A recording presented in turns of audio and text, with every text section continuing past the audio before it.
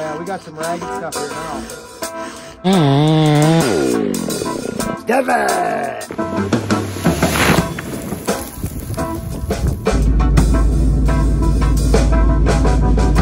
These and you go shaklank. Oh my goodness, look at this.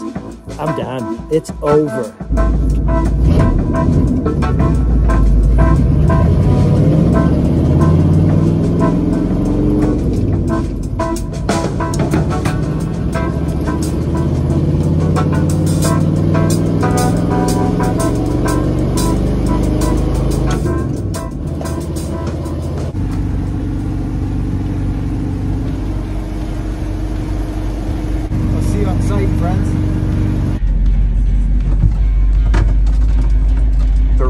Farm Market.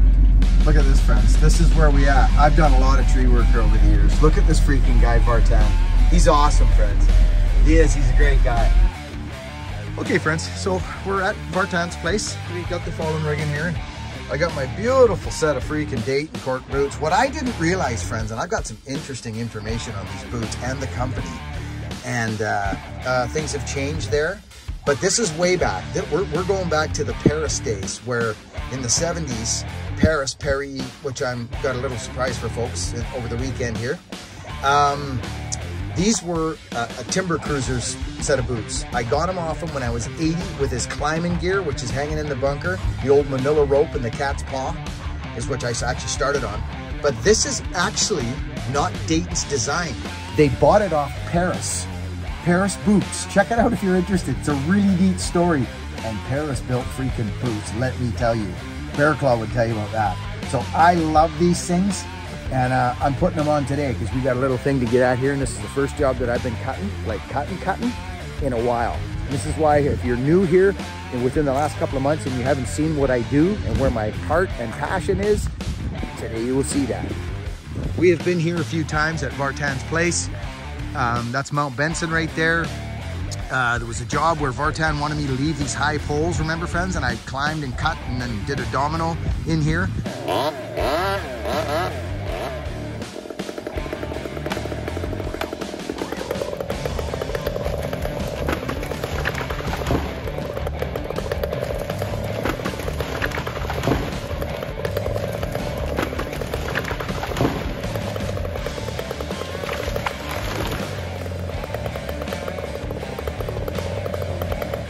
I'll show that on the quick little blurb so you remember. I've been here 4 or 5 times. Vartan's been great to us, allowing us to come and cut and test saws. Well, friends, he has got a beautiful, beautiful place here. Does anybody remember the big twin fir? I was right here. I talk. If you want to skip, see ya. See you later. But I talk and I remind people where we are and all that. So if you don't like it, just move along and go watch the trees cut down. So here's his freaking house right here. And there was a monster fir. Remember that big split fir? Yeah, the water and the freaking limbs just sweep the gutter there. It was beautiful. But anyway, lots of work has happened here. And Vartan now is creeping back a bit. He's got some big stinking trees. This one's kind of hooked over to the house a bit. All the foliage. Again, friends, right here. It's all nice size second growth, 110, 120-year-old wood.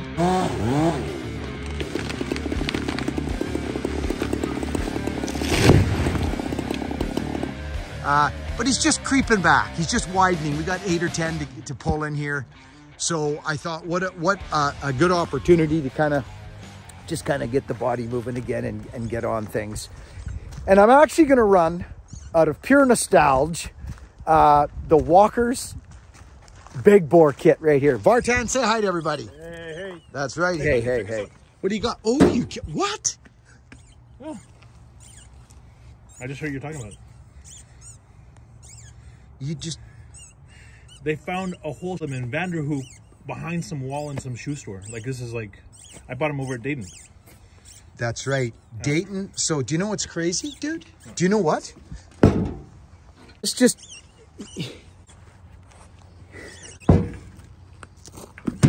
This is the pattern, dude. Yeah, there you go. This is the Paris pattern right here. Friends, you know how smart this guy was? He calls himself a basker. Read the article in there. Thanks for bringing these out, Vartan. Yeah. Friends, this was a pattern by Paris. This is Paris. Well, there you go. But These were Dayton. Dayton bought the rights to this pattern. Yeah. It's a very interesting story. So this is amazing. You look like you wear these. I've worn them a bit, but they're tough break-in. Well, a little bit. These are so nice. Yeah, those are comfortable. These are all leather. Yeah, there's no couch in. Like you got. What are them? Oh, these are actually Keens, but they're like super comfy, man. Yeah, because they got all the padding in there and all that. Oh yeah, of course. No, this is straight up leather boot. Look at this, friends. Nail down. Look in there, dude. Those are wicked. Cool, eh? They're wicked. What are you, size 14? I think it's a 13. I can't believe this. Look at that right there. Oh yeah, look at this. 12. 1, 2, 3, 4, 5. That is a 12 triple E. This is Pierre Parish. Pierre, Vancouver, British Columbia. Dude, those are collectors. Yeah. Dude, straight up. Thanks for bringing those out. So hold on. So friends, look at this. Look at this. So these are Dayton, okay? This is the Dayton boot. This is not Dayton's pattern. Dayton bought this pattern from Paris. Oh wow. Yes, in the 70s. Look at, friends. They bought the pattern. I'm trying to get this square up for you here. Look at. See the pattern? Oh, that's so cool. Okay? And I'm going to tell you why they did that. This is old school, friends. This comes back from 1907. Paris was in Vancouver on East Hastings. Yeah. Incredible story, friends. That was all timbered, eh? Anyway, if you think about this, your foot, all the bones on your foot are here. They run down low and all the way back. Well, guess what? These people thought about this stuff. That bone on your foot lays right through here. These guys were with it, man. And if you reach in here, you can barely feel anything. These were made probably by I wonder if those were made by Dayton. I wonder. Look at that, friends. Because Dayton bought Paris. Nonetheless, dude, you're awesome. Thanks for showing us those. And they are nailed down construction. Oh, it's cool seeing them side by side. Isn't that interesting? Yeah. I love the history of all this stuff. Oh man, I'm into it. Okay, well that was unexpected. Thank you, Bartan.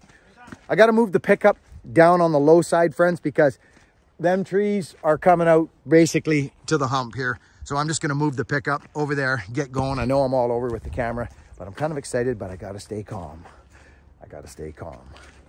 And use a nice smooth chain. Right now, you don't want no grabby nothing.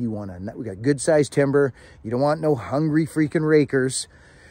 If you're falling timber, it's not good. For limbing, it's nice. So you got to find that dance. You got to find that nice dance. So I'm going to run the big bore, Donnie Walker big bore for now. And then I'm going to hit that Dalmar later. And I might try my XPW. Those chains are a little more hungry. Ah, friends, good morning. What an interesting thing that was for my buddy Bartan to bring out those boots. I mean, you guys know I love boots, and Nick's Boots has been just phenomenal working with me. They're a neat company, man. I've learned a lot about them, and vice versa. So friends, you've seen the first tree go down. Yesterday's video was me whacking that for. I just wanted to get in and share a tree cutting with you guys, gals, women, and children, and show you the progress we've made healing. And we got a lot of content. We're going to work our way through this job, and I'm going to share some valuable information for people doing this. All right, so you can kind of see the setting there, friends. Right, he's back here. He's wiping out, like, not this big one that he's keeping that. That's a beautiful big tree. He's keeping that, but from there over, he's wiping out about eight or 10 trees. So we'll get in there and do that now. Try Donnie Walker saw.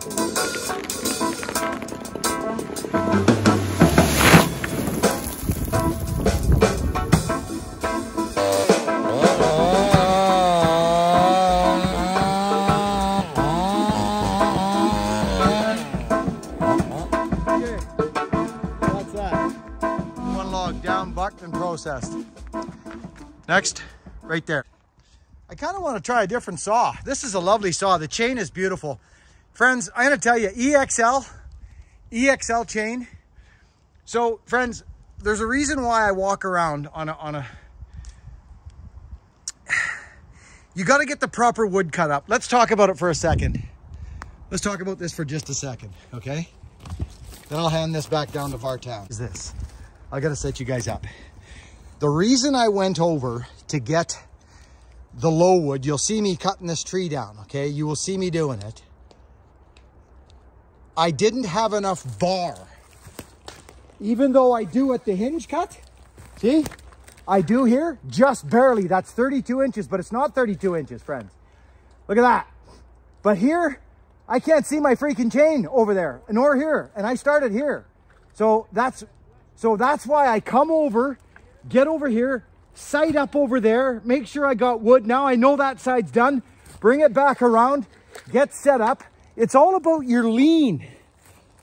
Everything's about the lean, friends, is what you're gonna do to the stump. Does that make sense, friends? I'm doing these little tutorials because I never used to do any of this stuff really in the beginning. I just didn't. So I think you guys could probably stay up here with me on this one. I'll just, I'll work the camera. Because the tree was leaning hard. So if I didn't have the proper wood, I'd have probably dinged that little buggy down there. We're 4 feet from the buggy on foliage. Look at the foliage by the fire. There's a purpose for everything, friends, okay? So I'm just gonna put you guys here. This is a good sized tree. I think this is the biggest one we're cutting today. So we're just gonna do this. And I'm just gonna, well, you guys know what I mean. I can't, you're not gonna see me for a minute because I'm gonna be over there cutting up. Do you want that lattice out of the way? You want that lattice? Do you want that piece of lattice? I don't want you to break it. Good, I'm breaking it.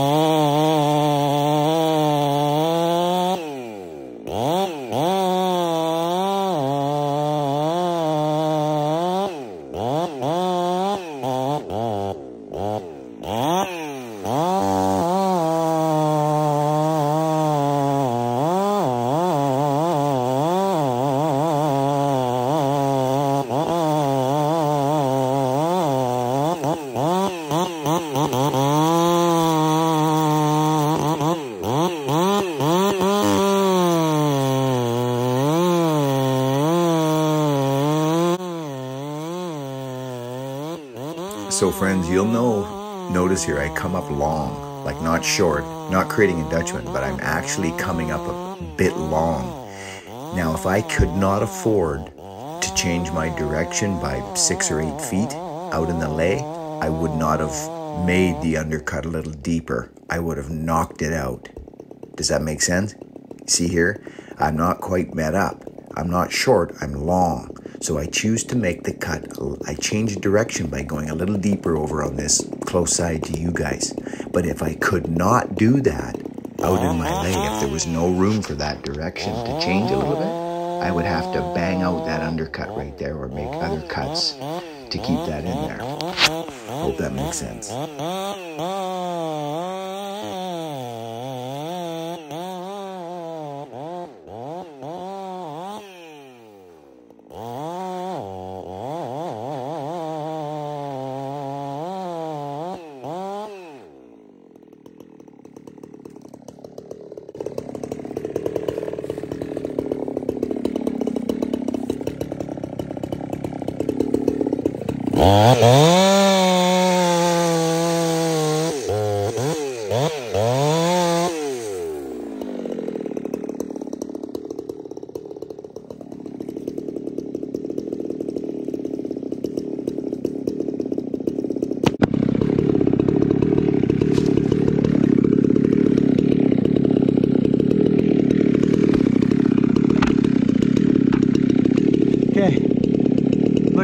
almost perfect. We got a teeny 1-inch Dutchman in there we got to clean up. It's a big tree.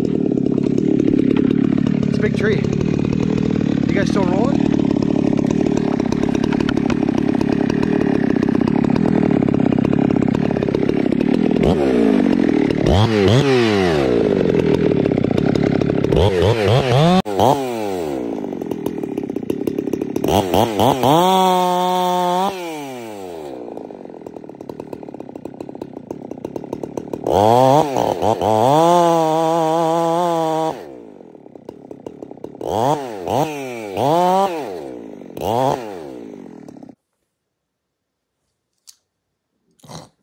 Good morning, friends.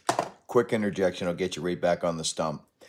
Listen, just for 1 sec. I don't have to say these things. I don't have to come in here and say this stuff, but I am going to say this stuff because you folks have been watching me for a long time, and I know you know how I'm feeling on the stump. I know you do. Listen, I see some videos, people, other tree cutting, Fallin videos, you know, and I notice they edit through their undercuts, and they'll show the top or the bottom, and then boom, boom, boom, and they're in the back cut. Well, I'm not doing that, okay? I'm not doing it because, for one, tree cutters that come here learn nothing. They learn nothing because, trust me, I'm going to show you me cleaning up Dutchmans and techniques to do those things. I've said it 1,000 times. This is an educational channel, edutainment, cuckoo, right? We're going to have some fun. We're going to learn one man's ways. Me. There's all kinds of things you can pick up out there on YouTube. It is saturated with information. But here we have good long form content. I do shorts as well. But when I'm doing these long form contents, there's going to be a story. You'll notice yesterday we cut the tree down. But then today I showed kind of driving in and doing that and this and that and showing them boots and that. This is a place of relaxation and storytelling. I love you. Back to the show. So friends, you'll notice that I kind of lengthened my cut over on this side right there where I'm cutting right now. I changed my direction slightly, but before I did that, instead of knocking out the wedge, I made sure that I could tweak the tree a little bit more to the left down there, which would put it actually closer to the structure. So I'm just cleaning out. We're going to throw the back cut in, and this should lay out very close to where I bucked that tree out there is what I'm shooting for. The last buck where the tree broke, the first one. Let's give it a go.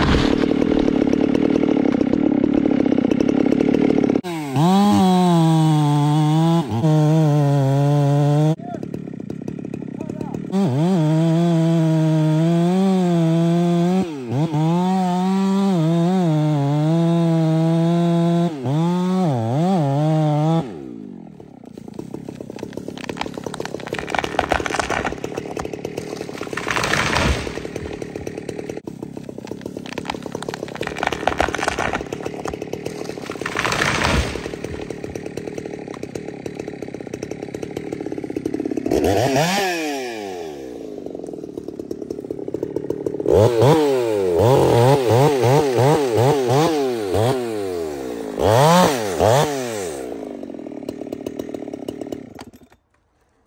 that, friends? There's not enough bar. You don't have enough bar. You got to go get that low side, especially on a leaning tree. There's a system. The system is this. Over there, make sure you can see your bar. Go cut it up. Check it out. I knew there was nothing above. There was no hazards above me. It was clean.